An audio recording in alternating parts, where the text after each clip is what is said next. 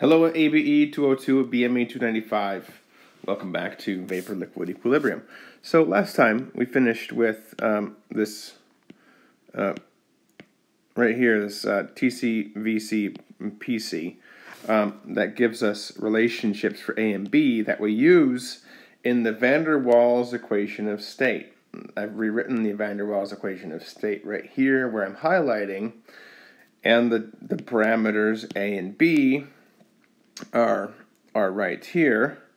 And what we did last time, after deriving and defining this critical point, PC, TC, and VC, where this material has the transition, please see the previous video for a refresher on that. We're defining new variables called the reduced pressure, which is a ratio of the actual pressure and relative to its critical pressure. The reduced volume, which is the ratio of its actual volume to the critical volume. Okay, and then the reduced temperature, TR, which is the temperature relative to the reduced the critical temperature. You can go back to your original variables by simply multiplying through your reduced times the critical. Now this becomes useful, and this is the third time in the course that we've been through the process of non-dimensionalizing equations. And we do this because then you can solve the problem once and then have that solution for many other types of problems. So the goal here is to get a new equation for VanderWaal's with these, in terms of these reduced quantities, P over PC, V underbar over VC, and T over TC. So if we just make the substitutions in for A and B in terms of our critical pressure, temperature, and volume, we can rewrite the VanderWaal's equation like this. 9 VC RTC over 8 all over V underbar squared times V underbar minus VC underbar over 3, and this is equal to RT. Now if we take this entire equation, left and right hand side, and multiply through by 8 over TC, and do a little rearranging, we can start to see how we can simplify this into a new type of new equation. So this becomes now 8 times pressure over R times TC plus 9 VC over V underbar squared times V underbar minus VC underbar over 3, okay, and this is equal to 8 times T over TC. I decided to divide through by R there as well, so the R that was here is now gone, and the R that was here is now gone. I mean, we have an R that is now in the denominator of this first term. So what can we do next? We still have pressure kind of hanging here by itself. We don't have the right volume ratio here. Volume is hanging out here by itself. So what we can do is just a trick by multiplying the entire thing by 1, essentially.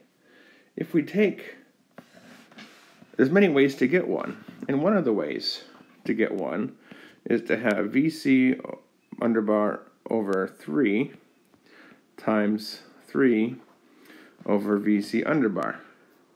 Now, if we do that, think about sticking this term in right here and multiplying it through. What happens is a bit of algebra, but you can show yourself that this becomes P over PC plus 3 times VC underbar over V underbar squared times 3 times V underbar over VC underbar minus 1 equals 8T by TC. I made use of one more thing, and that's the fact that the compressibility factor is equal to 3/8, which gets rid of the 8 and the 3 on that term. So rewriting this in terms of the new reduced pressure variables, we have PR plus 3 over VR underbar squared, okay, times 3 VR minus 1 equals 8 times TR. So with TC, PC, and VC, the critical point on your original graph now occurs at TR, PR, VR equals 1. Shifts the critical point. Let's draw this.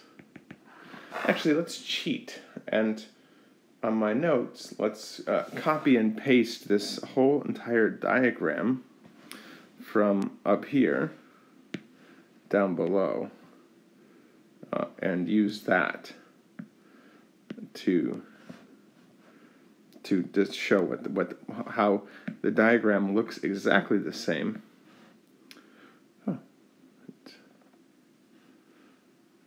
But the specific labels are what changes. So if we do this, this now corresponds. I'm going to get rid of all this nomenclature for TC, because now our axes are different. Oh, it doesn't let me erase that. Huh, okay, no worries. We will simply eliminate this entire thing and just redraw the important pieces.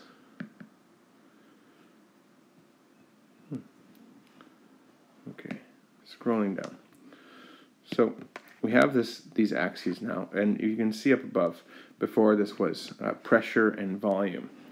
But now we're going to relabel these axes as reduced volume here and reduced pressure here. And we still have all of these same regimes that we had before. We have the ideal gas equation-like regimes, and we have this transition regime that is right here.